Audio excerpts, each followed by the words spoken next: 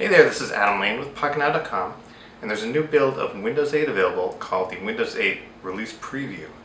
And we thought it would be fun to see how it works on the old HP TouchSmart TM2. So let's check it out.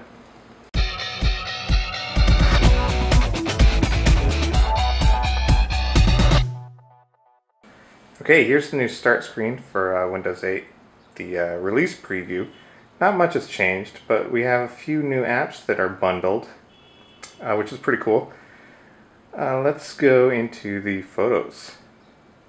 Now already I've launched this and I'm connected to my Media Center PC, and this is browsing photos that are on a different computer using SkyDrive. So I can really easily look at old pictures.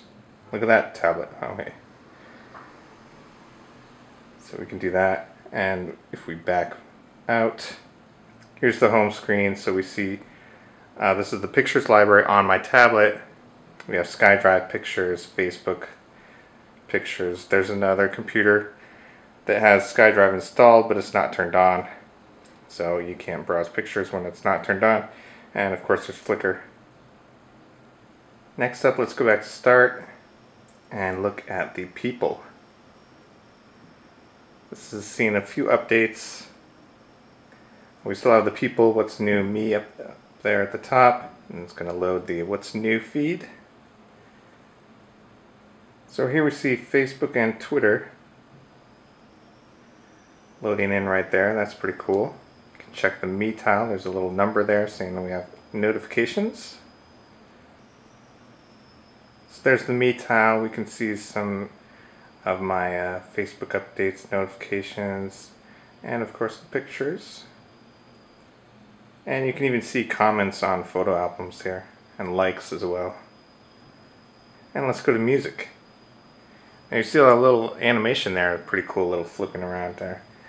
And you can see I'm on an artist right now, and we can tap that and you can see the music. Add to my music is works with Zoom Pass. It'll just download the whole album so you have it for offline use. You can just play it and stream the whole thing if you have a Zoom Pass. And here's the home. We see my music there. We see new releases. Kind of a Zune-like interface / Xbox style.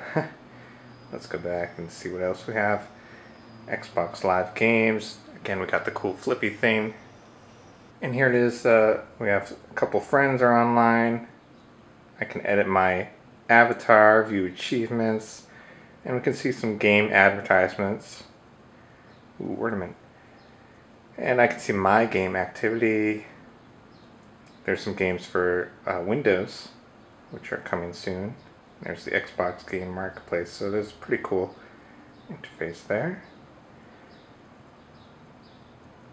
Also have Xbox Companion, which is very cool. This will control your Xbox, kind of like the Windows Phone version. If we swipe up from the bottom, you get game controls, if it was connected.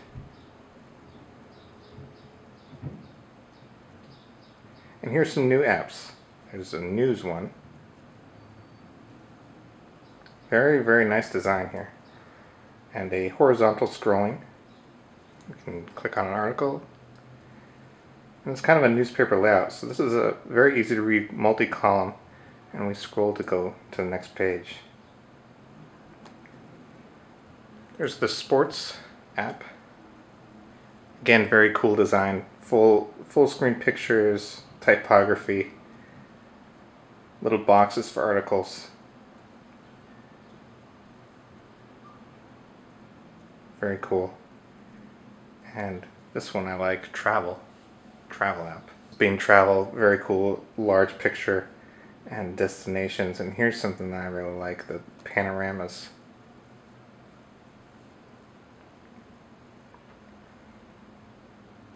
There's Times Square.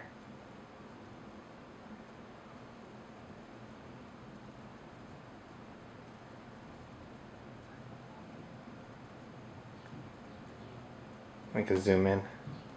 Not too much, okay. That's a very cool feature. And you got articles, so fun stuff there. And the finance app. Again, very beautiful design here.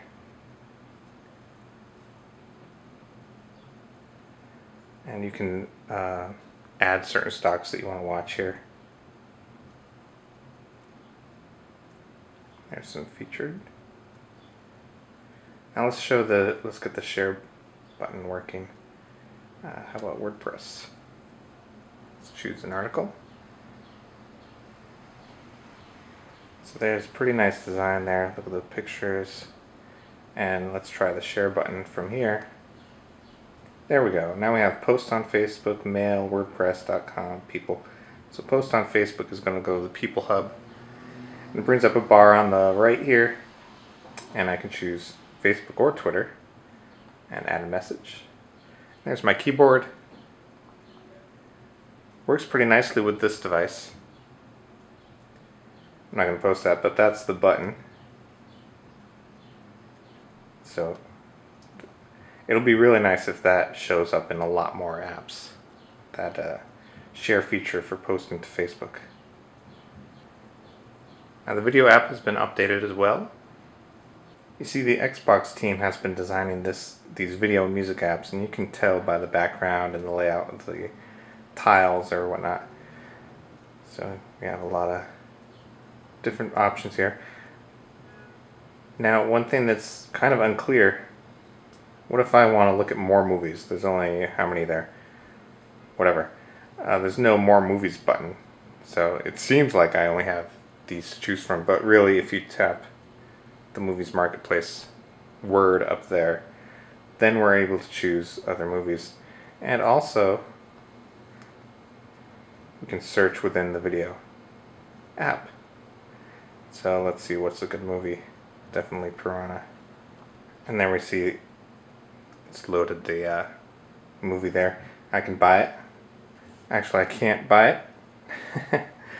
This is not finished, but we can look at the trailer. And it's going to play right there, and that's pretty cool. Now the Mail app has also seen some updates. We now have 3 columns, where previously we had only 2, and it was kind of hard to find the folders or the multiple accounts over there. So now it's a little better, easier to use. We have the menu down there, but my Exchange account does not work. It loads the folders, but it never loads any messages. And there's no way to add POP3 or IMAP accounts yet. In fact, there's not even an add accounts button here.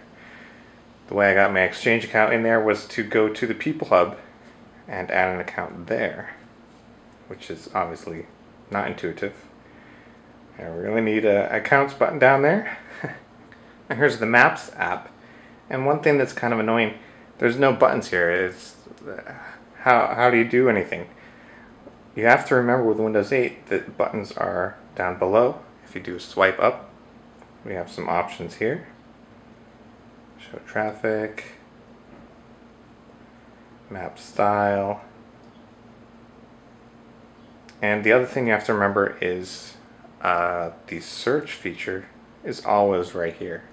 So a lot of apps are going to have the search button is hidden under the right edge.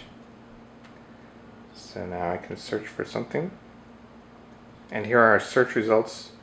And we see up here, you can scroll sideways. It's pretty nice. And we can choose one of those and it shows up here. And we can get more information on that restaurant. Prices, hours, pretty cool stuff there. And the website. That's loading a full screen Internet Explorer, the Metro style version. And this works very, very smoothly. And if we look at the settings, we have a couple more options. We have lots more color options here. We have different little texture options. I kind of like the flat one. And we can choose different colors. There's blue and it changes instantly. There's a different color right now. And getting back there is very easy. Just swipe that. And let's go back to this color. You see that change right away. Don't forget we got task switching on the left. Very quick, two-handed start, swap, swap, swap. And this is my favorite, the thumbnails on the left edge. So I can really easily switch to whichever one I want. So that's shaping up pretty nicely. Of course, we still have the desktop. Very easy to switch to. That was very quick. And you can run any of your normal desktop programs here. And this is a video editing program. And it works very well. Of course, we need the stylus because a lot of these buttons are very tiny. This is not a touch-friendly design for that app. So that's a quick look at the Windows 8 release preview. Lots of cool stuff happening. There's lots of live tiles, very cool little animations, and it's working very nicely on my old tablet from before the first iPad came out. Lots of cool stuff going on there. Anyway, hope you enjoyed this video. Give us a thumbs up if you did, and that's it for now.